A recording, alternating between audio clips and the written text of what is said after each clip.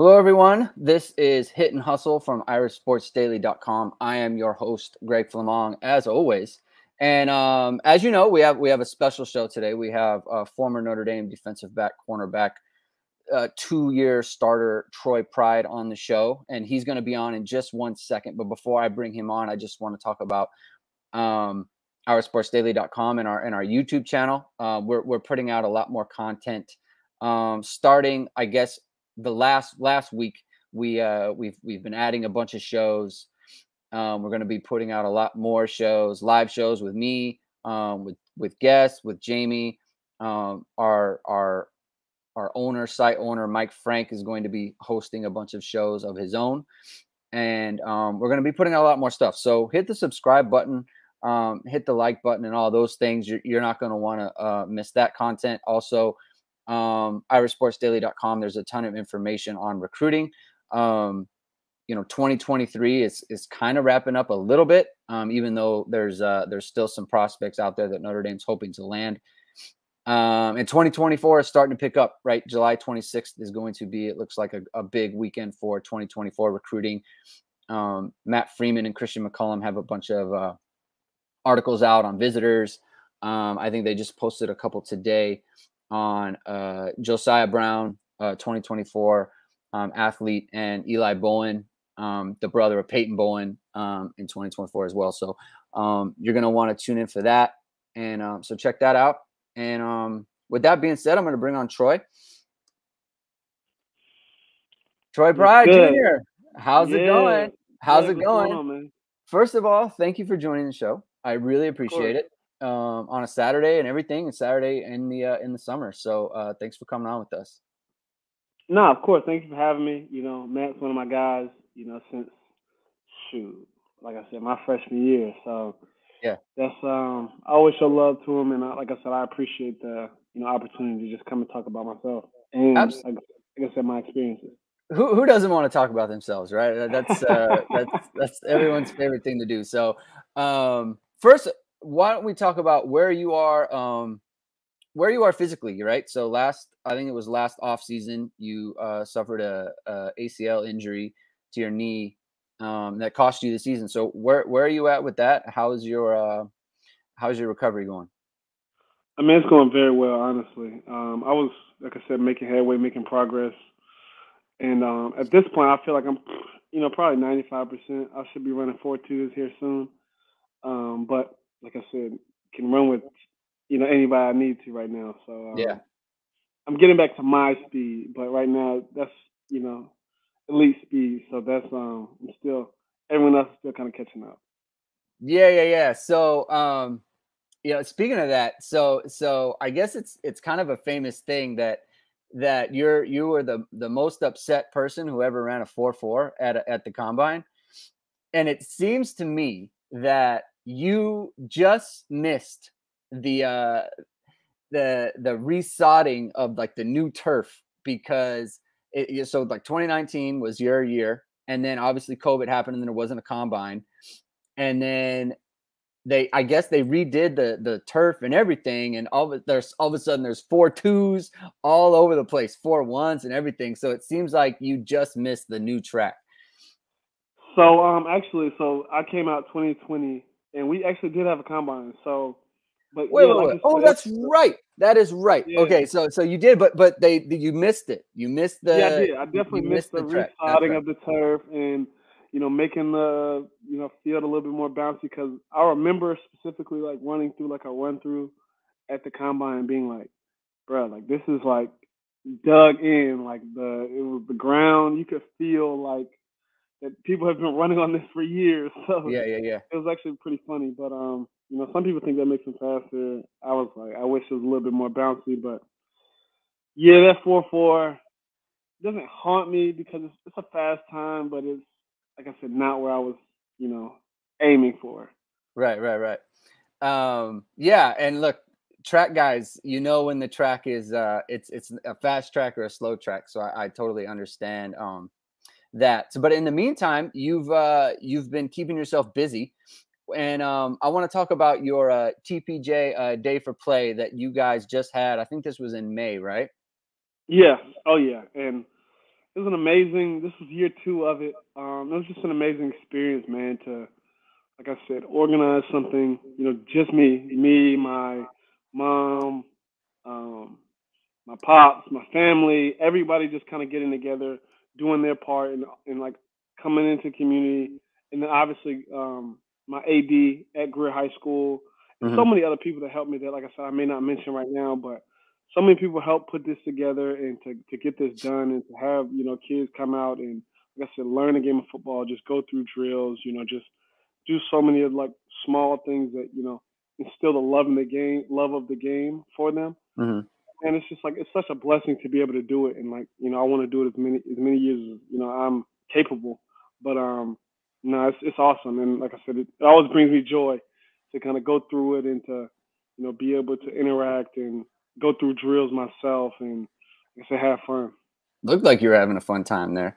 And did you do any camps like this when you were a kid? Like, what was the kind of the inspiration that you had to put on a camp like this for kids in your area?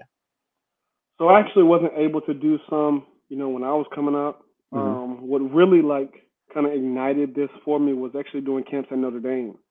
They would have like young kids come through camps, and the coach would just ask, "Hey, you just come help out, come just be out there." And it was just like such an amazing experience to be there. Like obviously my teammates as well, who also helped me with the camp, but just to be out there, and it was so fun. I used to have so much fun, and then it's like, man, I just want to do this for my community because, like I said, we never had that. So yeah, and it's great to do, and it's nice to hear that like Notre Dame had like an influence on that, right? Because that's the whole kind of thing of going to Notre Dame, and it opens up our opportunities and ideas and all those things. So it's really great that you did that. And we look forward to it again next year. Hopefully that keeps going for, I hope there's 20 years of this. Yeah, and it's going to get bigger and better. Like we're getting the community involved more next year. We're going to have, a lot, more, like I said, people in the stands to be able to watch, and and just like fun activities. Like we get the parents involved at the end. The kids have games at the end. We're gonna, it's gonna expand, and we're gonna do some more because I've got so much planned, like just for the community. And that's just because, like I said, it takes a village to raise up someone to be able to go to Notre Dame and go to the league. So I want to pour back into the community to help me to flourish. So right. So let's talk about that a little bit. The community that helped you flourish. So when did you get in? When did you start playing football, like as a serious thing? Okay. Well, it was always serious to me, especially to me and my dad. So I started when I was 8. Okay. That's not super young, but that was when like I really knew that I really wanted to play football, like for real, because there's a video of my dad. He was like, just talking about my first game. He was like, man, we're gonna call you pop up, because if you get hit and you go down, you gotta pop right back up. Trying to just instill that toughness in me in the game. But I didn't end up getting hit. I think I scored a touchdown that game or something.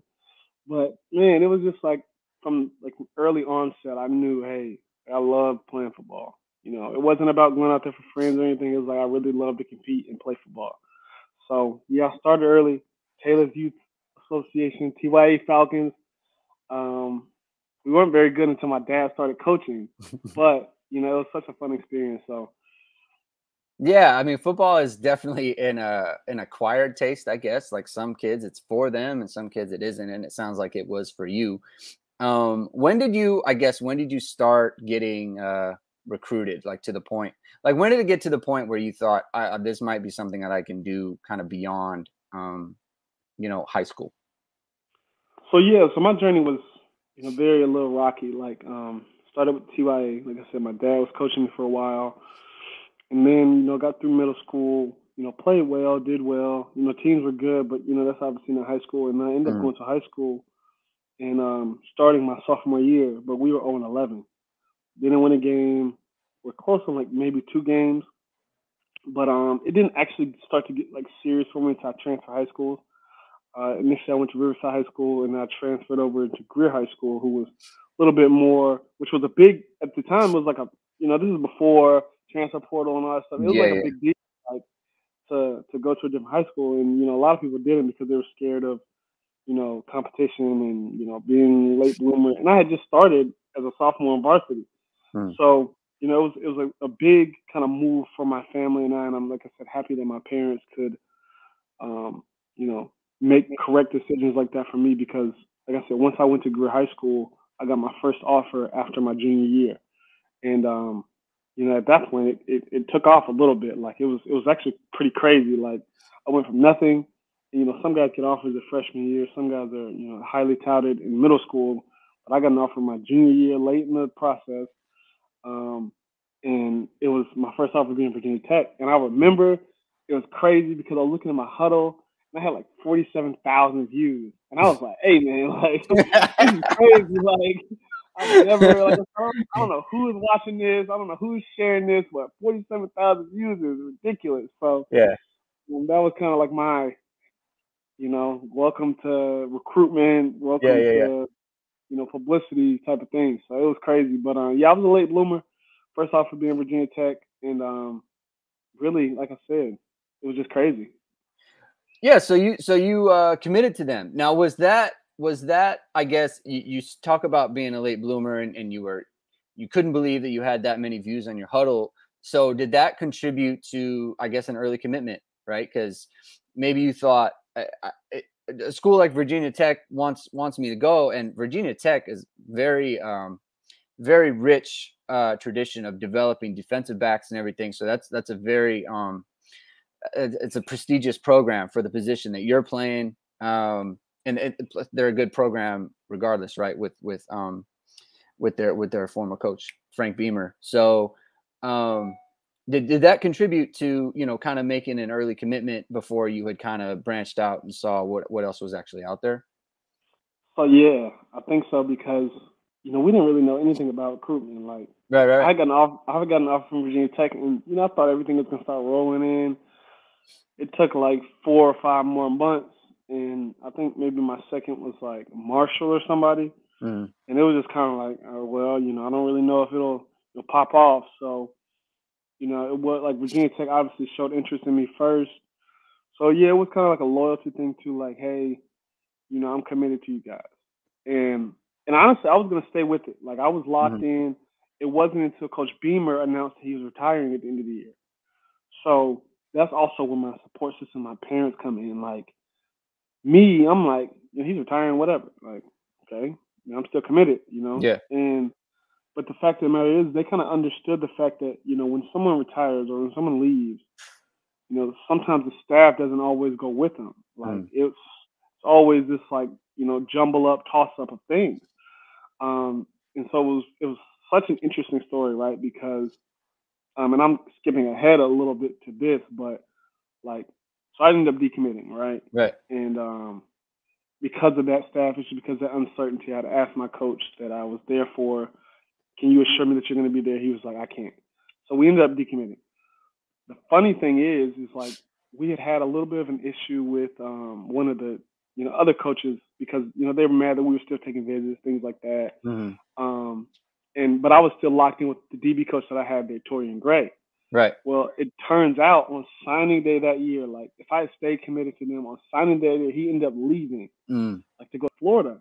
So I would have basically been there stuck with coaches that kind of looked at me a little crazy at one point and weren't really all the way for me. So I would have been like such a foreign situation because, like I said, there's so much instability with college coaches when a new coach comes in and stuff like that. So yeah, man, it's crazy. Like that's such a thing that I harp on because if my support system wasn't feeding me like, hey, we can't guarantee he's going to be there. We need to go somewhere where it is a little bit more stable. And no, go ahead. You can go.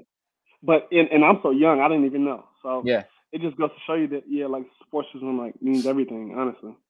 Yeah. So I actually you just triggered something in my mind because that similar thing happened to me when I went to Long Beach State to run track. I had been recruited by this our sprint coach.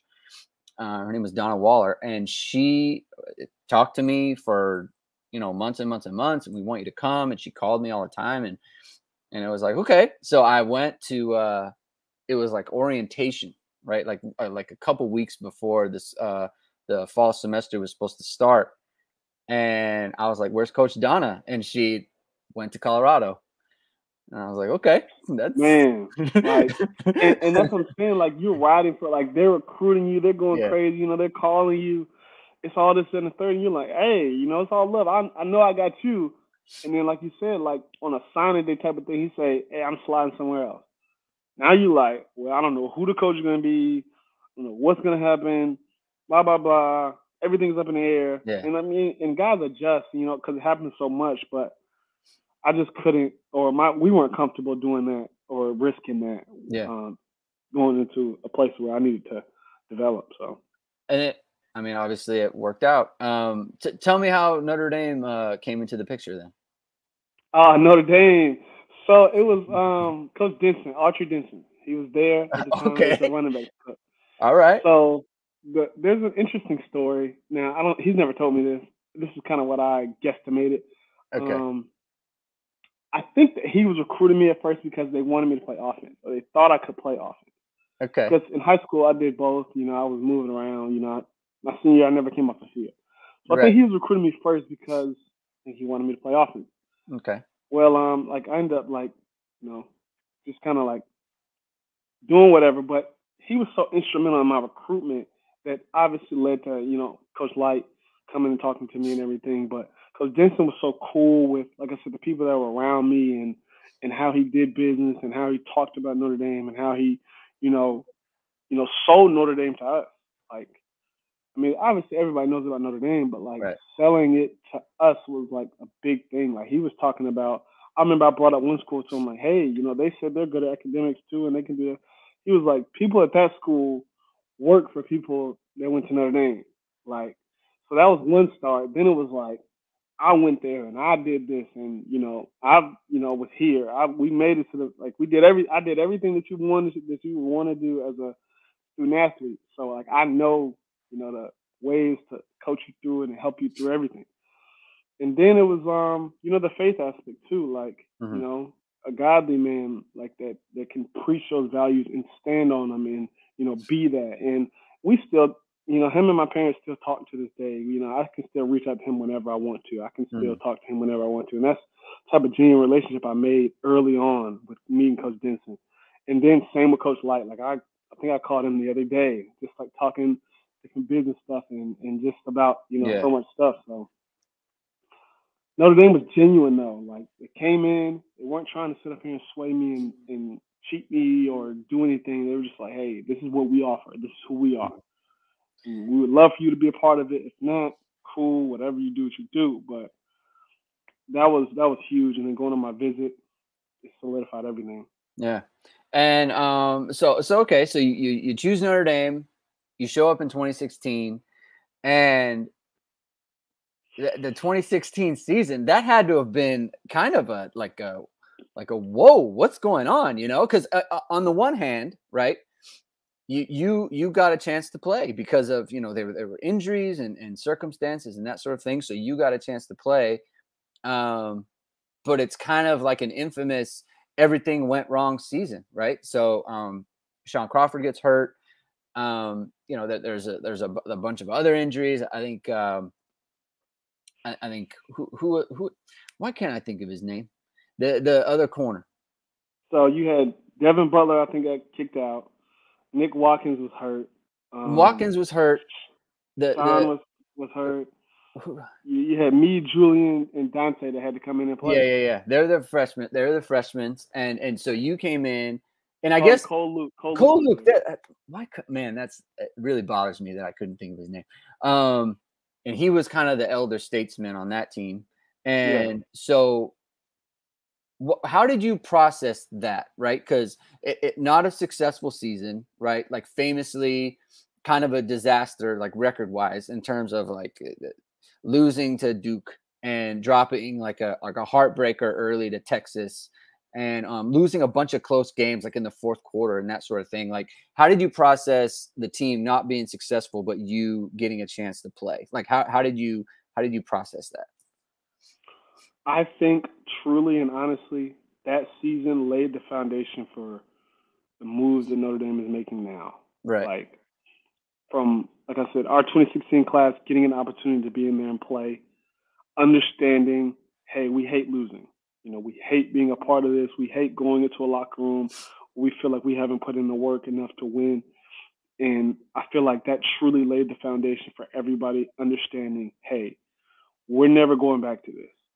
Like me playing, Julian, Dante, Jalen Elliott, Dalen Hayes, everybody that played, like, that went in there and made any kind of contribution. It was kind of like, all right, well, now we got to, put in the work in the offseason to step up next year and be ready to go next year. And then, like, just the whole team was like, all right, yeah, we're not, standing for that. But just our class, like, kind of even leading the way, like, so many dudes began to make contributions for even next year, like, into making Notre Dame what it should be. So, yeah, it was a terrible season. And it was tough, me trying to navigate that and, like I said, having so many welcome to college football moments, like playing Navy and getting blown up, and losing to Navy, like not even traveling to Texas, but watching that game at the Goo, seeing us lose and kind of being heartbroken, like going to USC and playing, them, taking the L there, but thinking, man, we can beat those guys. In my head, that's what I'm thinking. I'm like, man, we should have beat those guys. Like every game, like, kind of built a new kind of level, first of all, of experience, of toughness, of understanding, hey, this is what it takes to actually win and be successful. And I think that did something for everybody, every young guy that played, and then everybody that was just in and around the team. Because at that point, like I said, we now, what is it, 5, 6+ year, 10-win seasons? Yeah. Like that's, like I said, that obviously snapped into everything that we needed, to be successful now.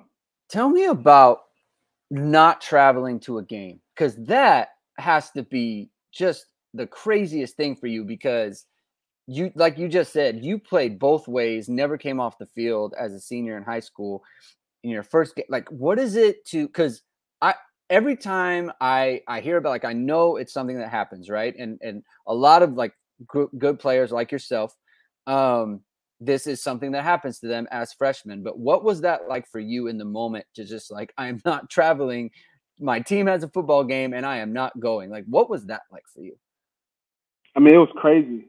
Yeah. And the funny thing is, I think I've told the story before, but my mom had bought tickets to go to Texas because she was like, I believe in you that you're going to travel. Yeah. Like, she literally believed that, and she told me this like the week prior. So, I'm working as hard as I can to be like, all right, let me get on this bus. Like, let me try to do this. And then, like I said, I saw the travel roster come out after practice one day, man, and I saw it. I mean, and, I didn't really know, but I was hoping that I was on it, and I wasn't. And, like, I remember just, like, kind of sitting in my locker and just, like, giving, like, a quick cry of just, like, dang, like, this hurts because I know my mom's going to the game, and I know I want to be there too, but I know that, I might not be all the way ready yet. So, yeah, man, it hurt because, you're a man in high school, you did everything, and now, like I said, you got to keep working. But that was what it was for me. Now it was like, all right, like, I think that when they traveled the next day, I got up like that morning, was in the Goo working out that morning. I think it was like the morning of the game. And then, like I said, I sat in the Goo and watched the game. And then, you just kept up the work, like extra work. Like, I was out there late. I was out there, it wasn't a deterrent for me. Like, I wasn't I was heartbroken, but I was like, well, I don't want to feel like this again, so I'm going to keep going. Like, I'm going to keep going harder. And eventually, like I said, got an opportunity to play that year. But man, it was tough. I can't lie. Yeah. It was crazy. I can totally imagine. Like, I always, anytime I hear about it, I always think, God, that's got to be so, like, just a weird experience, right? Like, not maybe a player understands, but it just, in the moment, it's got to be the toughest thing. So you transitioned from 16 to 17. Tell me about the arrival of Matt Balis and what that was like, because you had a full season with one staff, and then Matt Balis comes in, and not just that, but the program is already, like, there's already urgency, because of what happened, the big staff change. so tell me the arrival of Balis, the first, winter workout, like all of that. What was that experience like? It was amazing. I mean, obviously it was the toughest thing that probably a lot of people have gone through. But he Right. told us, like when he first got there, he was like, "Listen, there's a lot of people that's not gonna make it through this. Like for real. Like he was like bluntly honest, and I don't think everybody realized it. He was like, some people are gonna quit. They're not gonna make it through this. And like I said, you saw it happen. Like, oh, yeah, I'm transferring, I'm leaving. Boom, Yeah, boom, yeah, boom. yeah. And it was crazy because it's like he said it, and he like meant it. Like it was, 5 a.m.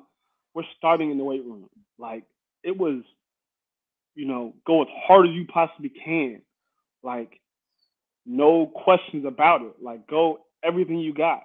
And the crazy thing is that as he came in and I had to do everything with Balis, I was also running track. That same spring, like I was double dipping. And I told him early because I remember like when I first met him, so I met him in his office, kind of before everybody again too, because I was running track. He was like, "You're still gonna do everything. Like I know you want to run track. Like you're not here for track though. Like you're on scholarship football, so you're gonna do everything in here.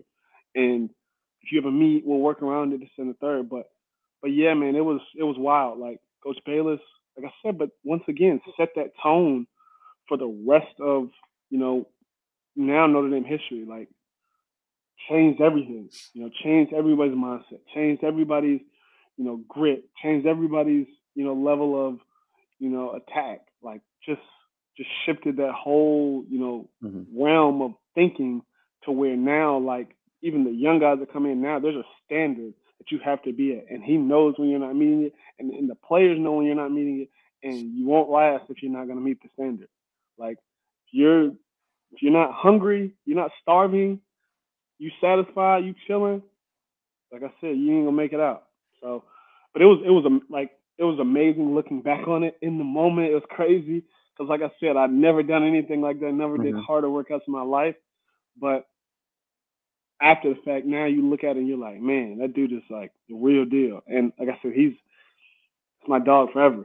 Yeah, yeah, yeah. I mean, it's everyone says that, right? And I remember this last offseason when obviously there was a ton of turmoil and turnover, and there was like a 48-hour period when I think fans and maybe you. I mean, I'm going to get into this with you later more so, but when people are talking about what needs to happen to kind of keep the program together, it was Matt Balis all the time, right? And every player you spoke with or every player you heard from, it was like they need to keep Matt Balis. Like he is basically the culture, right? If you keep Matt Balis around, then you keep the culture, and you're just kind of confirming what everyone else has said. Tell me about the track. I mean, because so you're doing both, right? And you wanted to keep up track, right? And you were what year was it that you were a finalist in the 60 meters indoor for the ACC? What year was this? Was it 17 or was it 18? I think it was 17. It might have been 18. I was a finalist like 2 different years. It was I forgot which year it was specifically. It might have been 17, but I'm thinking it would probably be 18 because I was a little bit stronger, a little bit better. But no, man, track was, like I said, a great experience in itself too. Like, and I would encourage more guys to even step out there and do that. Right. Like you see like the speed that even that they're recruiting in now. I think there's a guy that ran like a 10.4. Michael Bell, yeah. Yeah, and I would encourage him. Hey, bro, why can't you run track? You'd be the best sprinter. So it's just like it was just a different level. Like I get a chance to still compete in the off season. I get a chance to still work on the craft of getting faster. Working on just a competition level for real. Like these guys are training all year. I come in, I'm training a little bit, and I still shine and win. Like that's probably does something to them, but for more, it's like does something for me. Like, hey, I'm really that guy. So. Did you ever compete outdoors? Yeah, so I did indoor and outdoor up until my senior year. Got it.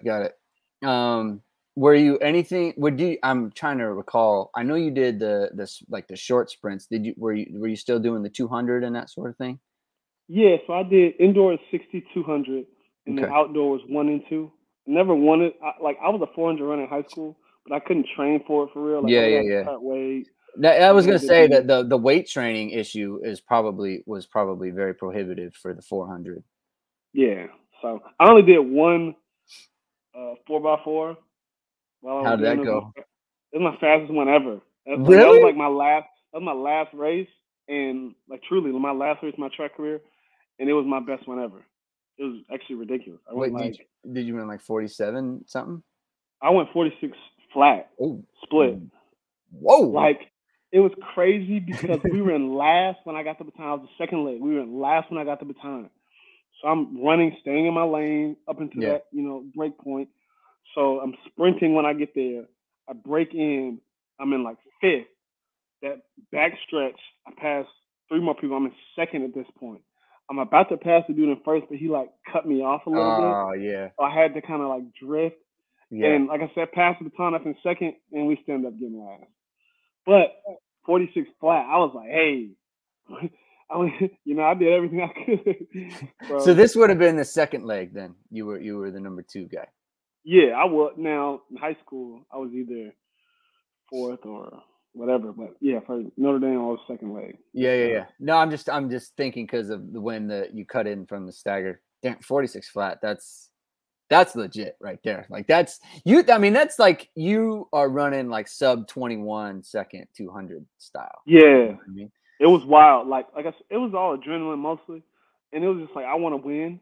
So like I went all out. Like this was like I probably was down until the last person finished because, like I said, I gave everything I got. Like it was my last race, and I didn't even know it was gonna be my last race, but it was. Yeah. I was like, I gave everything I got. So you probably. I bet you're more like of all the things you've done and you've accomplished a lot of things. I bet you that 46 flat is like way up there in your mind in career accomplishments. It would be for me. If I ever, let me tell you, I ran 48.8 and I was like, this is the greatest thing that ever happened. And no one really cares, because it's track and like no one has a good idea for it. Man, I went back to school and I was telling people like I ran 48.8 and everyone's like, great. Yeah. Because I don't really understand. But yeah, man, it was, like I said, to not have trained for it at all, to have been known as a sprinter, them just saying, hey, bro, just go run this 4x4. We just want to see. And to go out and do that, it was pretty substantial, to the point where they had asked me to do the distance medley relay. Yeah. For the team that ended up winning gold. I forgot where, but they got a national championship ring for the DMR. So they wanted me to do the 400 for that. Yeah. So I can't. Like I truly don't want to train for it. Yeah. Can't cut weight because I'm playing football, and I would just kind of be a hindrance. But they still won gold, so I probably would have been a national champion on a distance medley relay team if I had just done it. But I was like, I can't. Like I've literally got to play football. So yeah. All right. So so let's get back on the football track. So 2017. Now this is something I'm interested in because people, I think, don't have a good sense for like once you break camp and the season starts, practice is, at least in my experience, and maybe this is different at Notre Dame, something like that. But once you break camp and the season starts and everything, practice is about game planning. It's about knowing, like, we have an opponent, like a specific opponent, like working on the game plan and work, like player development kind of takes a back seat at that point. And for you, your breakout game was against Navy in 2017 when I think Nick Watkins was either injured or maybe you were a better matchup against Navy in that particular game. But you worked your way into the lineup late in the season, which is kind of rare, right? How did you mentally, I guess, go into every single week? Because am I accurate in saying like player development kind of takes a back seat in terms, like, it's hard to jump people on the depth chart once the season starts and you're not getting a ton of snaps. Like, is that an accurate? No, it is. It is because, yeah, like, you gotta kind of do it. It's gotta kind of be like from you. Like, at this point, coaches aren't sitting here staying after with you to do stuff because they've got to go game plan, or they've got to go do this, or they've got to go recruit, or they've got to go be with their families. Mm-hmm. So now, like I said, you've got to work yourself, and you've got to. So this all goes back to even 2016 of, like, having that bad year, but still understanding, the work that needs to be put in. So 2017, I wasn't playing for real, like, at all. I played a little bit in the USC game because Nick got hurt or something like that. But I wasn't playing, but the grind never stopped. Like, I was still after practice just about every day. I was still working on certain parts of my game that, weren't all the way there. And I knew that, I wasn't this guy, they just throw out there first, like, hey, we chose him and, that's who we're going with. I was never that guy. So it was like, I got to truly put in the work every single day. And when I get my opportunity, take advantage of it. So that's what it was. And maybe it wasn't this week. Maybe it wasn't this week. It ended up, like I said, getting a chance to start against Miami. We obviously got, beat pretty bad that game. Yeah. So it's still like, damn, like I'm almost there, but I'm not really getting there. Then, like I said, that Navy game comes, get my first interception in a crucial moment in the game. But, I was on such a high that I almost, like I said, on the back end, could have potentially let them tie it up. So it's kind of like, it brought me back in, like, hey, there's still always more work to be done. Even when you think that, hey, I just did something great. And this is on the reverse pass, right? Yeah. Yeah. Yep, at the end, because my eyes are bad. So it's like, I got to pick. I'm thinking, oh, the game's sealed. Nah, like, you got to go back out there and get one more stop. And in that one more stop, you still got to be good as when you got the pick and every play before that. So it was kind of always that, realization for me that, like, hey, like, keep working, stay humble, keep going. It'll work out when it needs to. So that's what 2017 was for me, for real, because, yeah, like, I wasn't playing. I could have said, hey, man, I'm just going to transfer. It's whatever at this point. But, that's not how we were built. Our class wasn't, and that's not how, I'm wired mentally. And, that's what it was. So, yeah, that was like a test. That was kind of like a prove it, like, prove that you're, willing to attack the grind and be ready for situations that, aren't in your favor, but, you can still make it happen.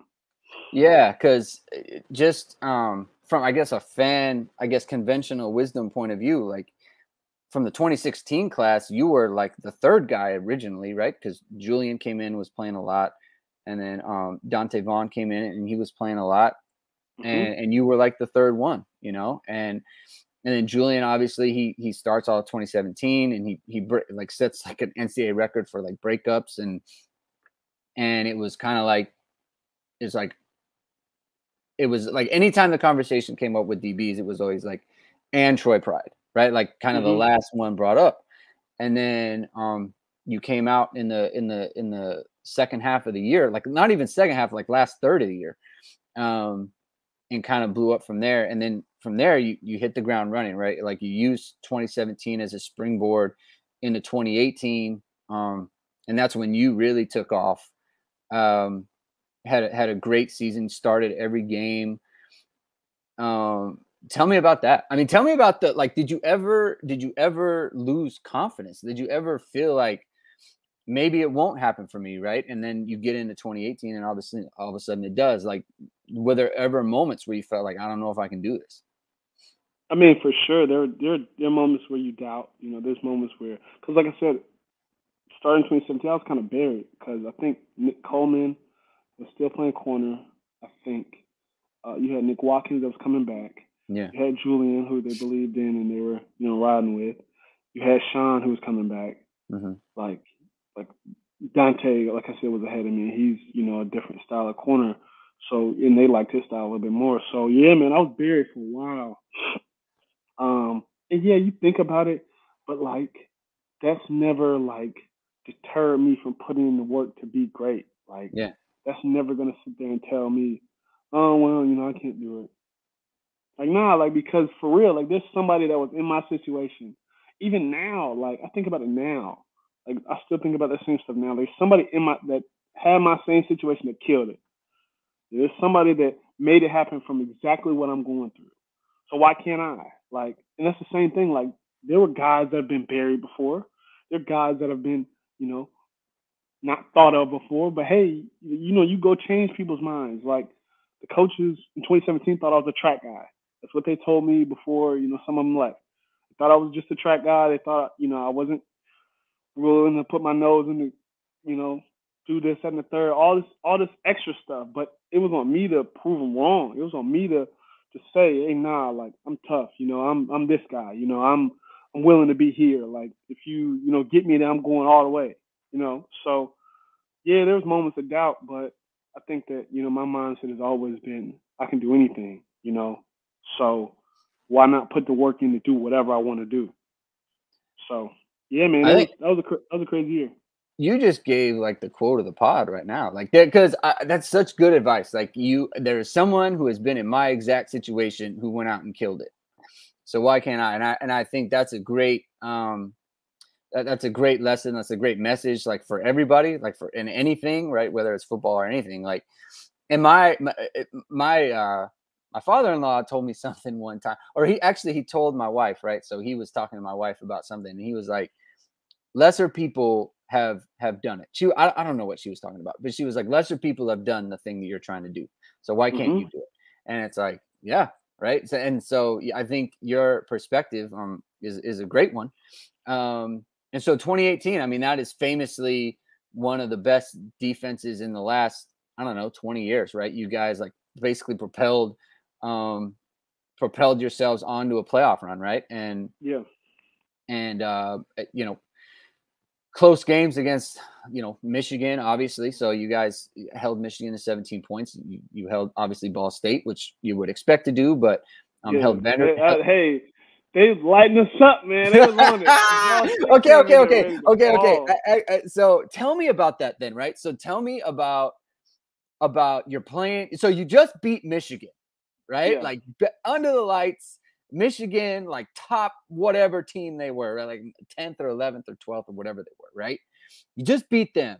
The next week you come in and it's like you're playing Ball State, and why can't we get stops? Like, why do they continue to move the ball? Like, tell me about the kind of the shift in your mindset, right? Like, what is going through your mind in the moment of the game? Like, why can't we stop these guys?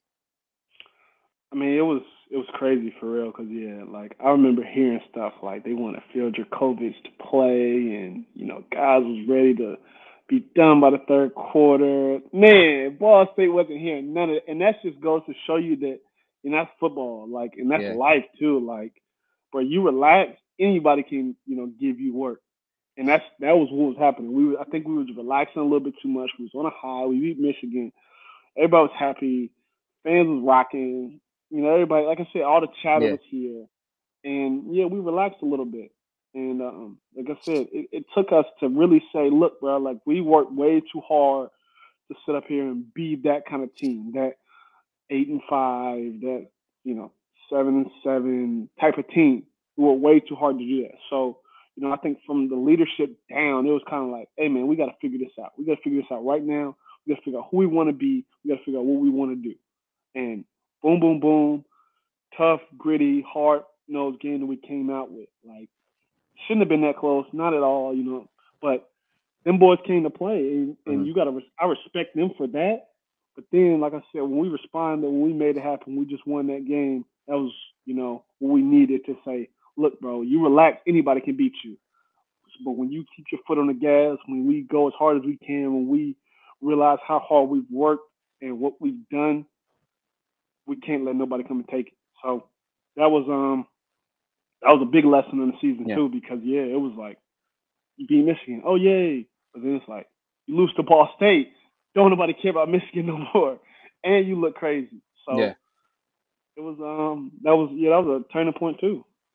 So you just kind of reminded me of something, like talking about, you know, how Ball State didn't care and that sort of thing, and it got me thinking about like your kind of come up between you know like 17 and 18, right? So we see a lot of play like every recruiting class, Notre Dame brings in players, and sometimes you know they're high 4-star, 5-star guys, and sometimes they're mid 3-star guys, right? And you look at them and you look at any recruit and you look at their highlights and you say, okay, this is what he could be, right? And sometimes it works out and sometimes it doesn't. What is the differentiator between the guys who ultimately break through, like yourself, and the guys who kind of don't, and they need to go find another kind of situation for themselves? Like, what's the difference? Because I feel like, you know, I'm just going to throw out a name, and it has nothing. It's like no disrespect to the player or anything like that. Kendall Abdul-Rahman, right? You see him in practice, and you hear about him making plays in practice. He's making plays in practice. What is the differentiator between like you can make plays in practice and you can actually go out against the Michigans, the other team's best guys, and make plays? Like, what is the differentiator there? So I would say 75% of it's mindset, like in truly just saying I don't care who's across from me, like I'm gonna ball if I'm gonna ball, and I think the rest of it's like the situation. So obviously you gotta have that mindset to be, hey, I'm that guy regardless of who's across from me. I'm that guy when I do this. I'm that guy when I shoot, you know, a paper ball into the trash can. I'm that guy when I play tic-tac-toe. I'm that guy when. So it's 75% that, but then you know it is situation too. Like, hey, this coach trusts me to be out there. This coach says Troy gave up a catch. Don't worry about it. When it matters, he's gonna make the play. Like, and sometimes guys don't have that. Sometimes guys might have that. Sometimes guys, they're wishy-washy with it. So that's like the situation part of it. Because like he can ball. Like he can play. He can do everything you like, and that because he's at Notre Dame. But like, just some things, it's just like, and you see with even Joe Burrow. Like Joe Burrow was, like I said, Ohio State probably said, "All right, bro, get out of here," like whatever. But he go to LSU, puts the work in, does what he needs to do, has that mindset. He goes out there and, like I said, makes, one of the best seasons college football's ever seen. So, like, a little bit of a situation, but you got to have that mindset along with it. So, yeah, for me to kind of go from, like I said, a guy that was potentially could have been a transfer guy or left guy to, a starter and, playing for Notre Dame was kind of like, hey, I got that mindset, but then it's like my situation worked out. I had Coach Light for 4 years. We changed defense coordinators a lot, but, ended up with, Coach Lee and a great dude that, like I said, believed in me and instilled in me and poured his, life into me. And, yeah, man, like that situation helped because, yeah, like guys don't trust you or guys can't, or you can't, relate personally and all that affects, like I said, a lot of guys' careers. So yeah, and so okay, so you take it, you run with it. 2-year starter, go to the playoffs, right? Go play at Georgia, which seemed like a heck of an atmosphere. And I was just watching that game last night. It came out with that one. It was, man. It was. It's tough, man. It came out like I said. So once again, this thing of they went on a run. They were up 14 or something like that, and it was almost like, oh, Notre Dame's gonna quit. Nah, like we were still rocking in it. Like I said, I remember getting that stop on Pickens. Yeah, we got the ball like the 50 from like a bad punt. And we was thinking like, hey, it's time. Like let's go. And it didn't work out, but still, man, like I said, that's the type of guys that we had, and it was and still have. right. But like that was crazy too because you're like reminiscing on that moment. It was kind of like we could have quit a while ago. Like when they went up touchdown, I think it was or 23-10 they were up. Yeah, they were up like 2 touchdowns. We could have been like, well, it was a tough one, but nah, we went at it. scored another tug, and then just couldn't get that last one. But still, they felt us. Yeah, they did. And you know what's funny is like every time, right? Like even Clemson after the playoff game, it was yeah, like we were afraid of Notre Dame, right? Like they were the ones that we felt like were the tougher matchup, even against Alabama. And then Georgia said kind of similar things, right? Like, and I think you see the celebration that Georgia had in 17 and 19 with both really close games. Like I think they knew like that they were on the brink, right? It was like not pulling it out, and then they ended up doing it, and that obviously catapulted them to great seasons. So okay, so to your starter, on to the NFL, right? 4th round pick. Yep. And obviously that had to have been, I mean, a moment where like it all comes full circle, right? It just kind of it comes together for you. You know, take me through that. Like, take me how that felt.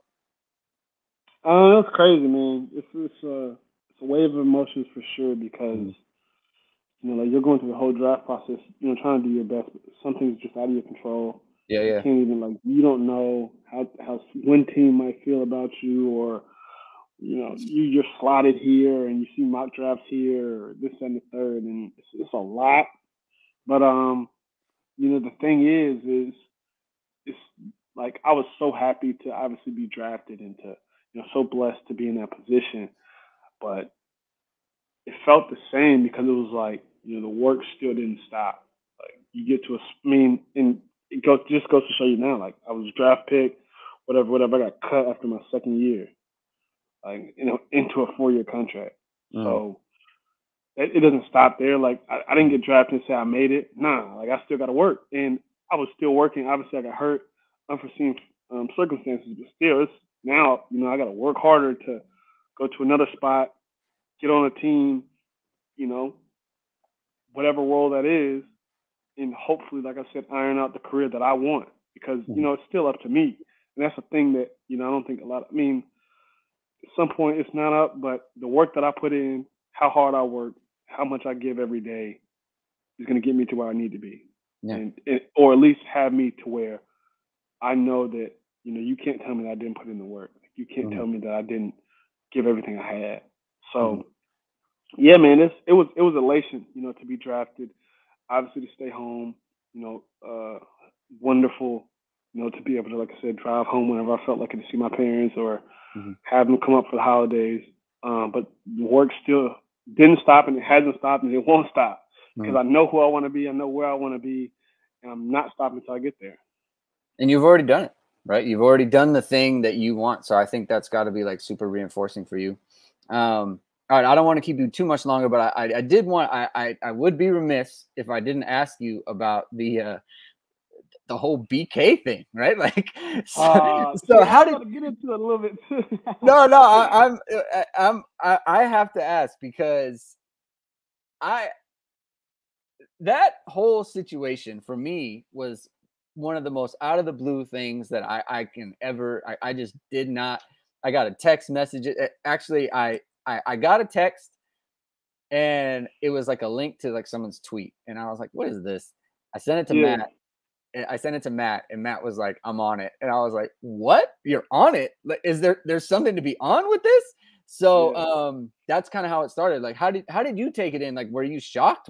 How did you feel about it? It was wild. Like I had, you know, fans sending me. It's just real. Like I had people, like I said, I knew at Notre Dame. Like what's going on? Like, and to me, I'm sitting here like, nah, there's no way. Like, cause I had heard like some rumor or whatever. I'm like, nah, there's no way. Like that's totally out of left field. Like that doesn't even make sense. But yeah, man, it was crazy. And then, but like the way it was kind of handled too was a little bit even worse because I mean, you know, you think, you know, you spent a good amount of time here that, you know, that guy loved the place and I'm sure he did, but just the way, you know, everything was done and went about, it was kind of like, it just left like a bad taste in your mouth because like you're thinking that, you know, just as much as the players are giving it their all and doing everything they can to win, that the coaches would be doing the same. But really for them, sometimes it's just a business. And that even showed through with Lincoln Riley going to, you know, USC like he did, like leaving those Oklahoma players and taking transfers, whatever. But You can only be upset for a little bit because, like I said, we got a gem in Coach Freeman, man. It's amazing to see what he's doing, amazing to see what he's going to do, because I think that this man's really going to be successful for Notre Dame. I think he really loves the school. I think the players love him. I think that he's everything that we need to take that next step and that next level. So, you harp on the bad time a little bit, but to look towards the future is like, let's go. Yeah. So what, I guess, have you been around the program since Coach Freeman was hired? So I went back for the pro day and met Coach Freeman. Okay. But I haven't had a chance to, do much else yet because, like I said, my situation. Oh yeah, for sure. But you've been around, so I guess, what do you think was missing? Like, what was missing, right? I feel weird asking you that because you were a part of that. So it's almost like, even it's like, oh, the recruiting, right? Like, well, you were a recruit. Like, it's not like we don't need more Troy Prides, right? So, I guess what do you? But I think I think to start, it was kind of just effort and then a little bit of genuineness. Like, so on recruiting, you talk about effort. Yeah. Coach Freeman said they want to be the hardest working recruiting team in the country, and now they're like, had what, first 2023 class, first 2024 class, like as of now. So hopefully it stays that way, but still, like, dang, like all he said was we're gonna just put in more effort, and they started having number one classes. Okay, it's cool, but then, like, like I said, I met Coach Freeman. He was at pro day. He was, he's done so much. Like, he's, congratulating the Notre Dame baseball team when they get back from, their World Series trip and stuff like that. Like, just like a genuine dude, like, that you see and can be, like, that face that you truly just want to shake his hand. Like, you just want to chat it up. You want to just talk ball with him. Whatever. And I don't know if that was always there with the previous head coach, especially just from my perspective, because I was there when sometimes you just thought Coach Balis was your head coach. But I just think that Coach Freeman is just a different energy, man. A different. He played. He went to Ohio State and was a linebacker, and he knows the grind. He knows that struggle. He's done it at a high level. He's personable. He's someone that is likable, and does obviously a good job on that football field. Coaching up defenses.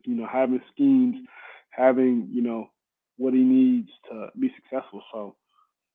Yeah, I just think that, it was just a little bit of a change. And, I'm obviously very respectful to Coach Kelly because, he gave me my opportunity. And we obviously won a lot of good games there. But Coach Freeman, I think, is the real deal. Okay. I'm going to put up a question here from Alaskan. Do you have any opinion on Coach Mickens? He's a cornerback coach. He came after you were, but. Yeah, and he was with Coach Freeman in Cincinnati. Yeah. And, I think that, like I said, he's doing, the best job he can too, and has been, like I said, a good dude too. Because when I went back for the pro day, I got a chance to talk to the guys that were currently in the room and just, give my input on, what I think it takes, to win at Notre Dame. Being there, winning, and losing there. So I think Coach Mickens, like I said, is right on page. We sat through, their whole film session. Like I said, listening to his coaching points, and he's got a good style to him. He's got a good way of speaking to individuals. It's not berating. He's not, cussing everybody out. It's like, he talks to you like a man. He respects you. And I think that's, throughout the whole coaching staff. And I think that's why those guys want to play for them. And I think that's why they're going to be successful. Okay. All right. I'll put up another comment from Michael Morris. You're a great player. We sure miss you. Armand. I hope they got the next one in who was it? You said Michael Bell? Michael Bell and Christian Gray. Yeah, 10-4. I hope he might be the next one. Shoot. He's supposed to start on the field, or at least that's everyone projects, and you started on the field too. So maybe he can follow in those footsteps. We got a little fist bump from Danielle P. Michael Park says, "Wish nothing but the best for you, Troy." So we appreciate that. All right, a couple rapid fire questions, or at least one. Are you a taco or burrito guy? Tacos. Yeah, I had a bad burrito at Chipotle one time. Oh no. Oh no, that's funny. Do you have a certain type of taco or anything like that, like a carne asada taco, pollo asada, or anything like that? Nah, nothing specific. I like soft tacos though. Okay. Oh. Soft tacos, not the crunchy tacos. Sounds good. Yeah. You know what? Matt told me to ask you about the thing, but I didn't. We're running out of time. I don't know if we have time for that. So there was one more question. Is there anything about like the most memorable moment you had at Notre Dame about and like anything that happened? Like funny story or Oh, okay. So we're gonna go funny story. We're going back to my freshman year, right? okay. This is a time when, I was just starting to play. I was just, the stress of college football was weighing heavy on me, and everything was going, all over the place. I remember we were in 707, and I had like, rolled my ankle a little bit, and I was like feeling it. So, I was hurt a little bit. I was looking, I didn't see anybody on the sideline coming to get me. So I was like, all right, whatever, I'm just gonna stay in. The offense ran a post that like the next play, like as I'm still hurt. And not like I said, I remember like trying to run, like being like, oh, like I can't, like I'm frustrated. I'm trying to play, I'm trying to get on the field. We're losing. I'm trying to be the best player I can. And basically all the emotion just came out. Like I remember the guy scoring because I couldn't tag him. I took my helmet off, I threw it, and I think this somewhere it's on video that guys recorded and watched because it was that funny.